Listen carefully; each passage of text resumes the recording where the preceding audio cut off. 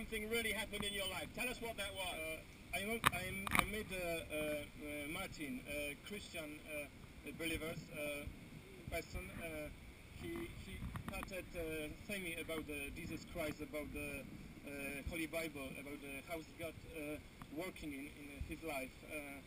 And I start read the Bible in myself, and when I start read it, my faith grow up, and Jesus Christ is coming one day when he really strongly knocking to my heart, and what I did, I just open my heart, my mind for him.